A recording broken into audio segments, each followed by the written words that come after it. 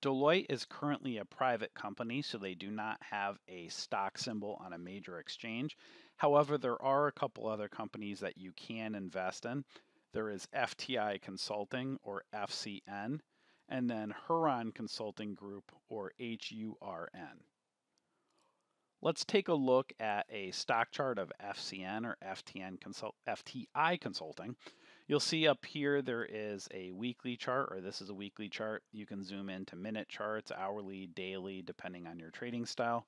And these are weekly candles, and these lines right here are Fibonacci retracement levels, which is important support and resistance zones.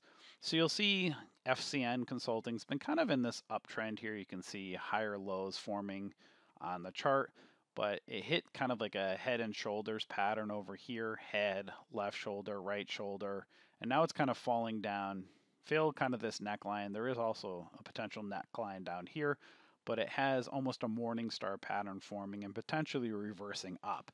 So what you'd want to look for if you were to trade this is zoom in onto a lower time frame, see if it holds this support, or you can consider this resistant level. So if it kind of holds this level, if it goes up, watch these zones above as resistance. If it fails, watch this zone here below as support.